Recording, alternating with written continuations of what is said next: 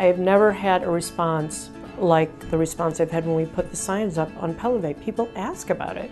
I'm not sure whether it's the name or what it is, but people just say, what about that Pellevé thing? What do you think? Is that good for me? And I'm like, yeah. I mean, I've had like 25 people say that just since we had like that sign up for 1 week. Pellevé fits into our practice because the results are immediate, and also because it's a no downtime procedure, and especially because there is no discomfort.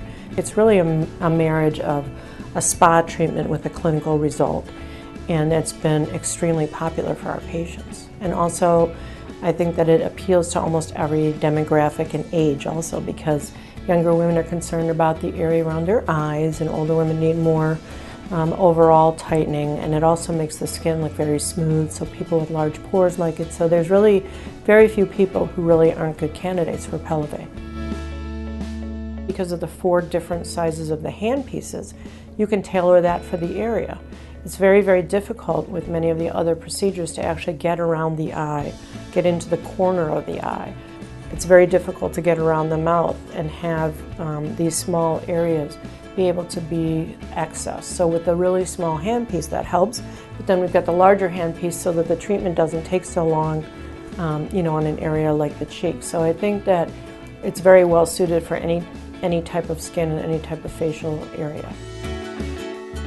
I do see a great place for this for younger people. I think women in their 30s now are thinking about prevention, and I see this as a tremendous area for toning and firming the skin, because it's something you can pop in and then you can get a nice firming treatment and feel like you're staving off some of the effects of aging.